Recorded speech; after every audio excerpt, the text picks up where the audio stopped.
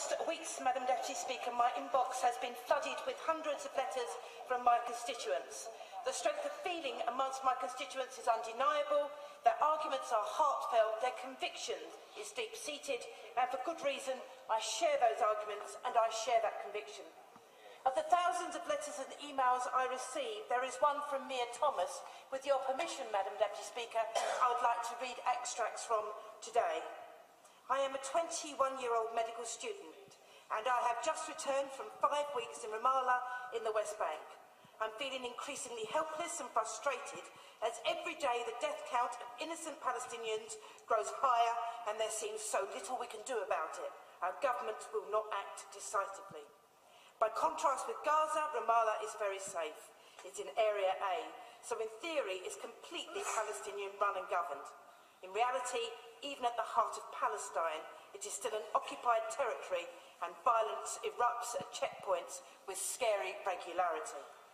From where I was staying, you could see Jerusalem. Ramallah is only 19 kilometres away as the crow flies, but the journey there takes an hour because Palestinian buses are only allowed to use certain roads. And then you have to pass through a checkpoint where everyone's IDs, passports are checked at gunpoint before changing onto an Israeli bus to carry on the journey. This sort of thing isn't particularly harmful to one's health and is viewed as just a hassle, but it also creates a feeling of being completely caged and unable to move. As a foreigner, I was visiting cities within the West Bank which local friends hadn't been to, not because of lack of funds or curiosity, but because people are afraid of getting stuck outside their city, as checkpoints can be closed at any time. The occupation has limited people's movements physically, but it also massively limits people mentally in what they perceive they can do.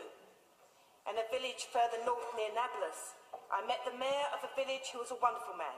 He was in a wheelchair because as a young goat herder, he was shot in the spine by Israeli soldiers from a military camp which looms over the village.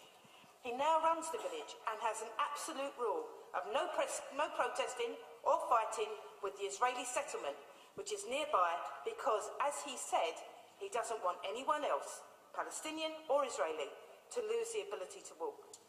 He says just existing as a village is resistance. In the last year, the Israelis have demolished 3 houses in the village, and as they try and rebuild them, you can see how hard life is when just living and farming your land is an act of defiance. I'll give way. I thank my honourable friend for giving way. She's making a very powerful speech, and indeed hundreds of my constituents have also written in on this matter, and it was discussed by the Hounslow Ramallah Twinning Association last Friday night. Does she also agree with me, however, that there is a downside to us not supporting Palestinian statehood today, which is that, in fact, that it could give succour to those who actually do not want to see a political settlement? I agree entirely with my honourable friend. If I might say, Mia concludes her letter with the following. I'm so angry about what is going on in Gaza. Most people are, I think, which is why I'm confused as to why it's being allowed to continue. If this cycle of hate and violence is ever going to end, it has to start now with an end to the killing of Palestinians and Israelis. Ms Thomas is clearly a very brave woman. She came back impassioned, she came back disillusioned, and she came back angry. That anger and disillusion wasn't just about the conflict that she'd witnessed, it was the frustration that those of us in this House were not giving her a voice. And today, I want to give her a voice. In the same way, I believe we must give Palestinians a voice too. Will my honourable friend give way?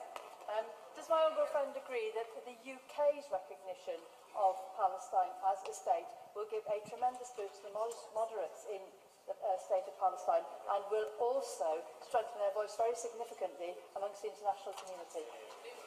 I totally and utterly agree with my friend. It is time to recognise a Palestinian state, a right they have long deserved, and it is time we use that recognition as a path to a wider process of negotiation. 2 equal states living side by side in peace and security and sharing prosperity. We cannot stand here today, say we believe in this goal, this 2-state solution, and then stand by and refuse to recognise one of those states. I encourage the House to take the opportunity and support the motion before us today.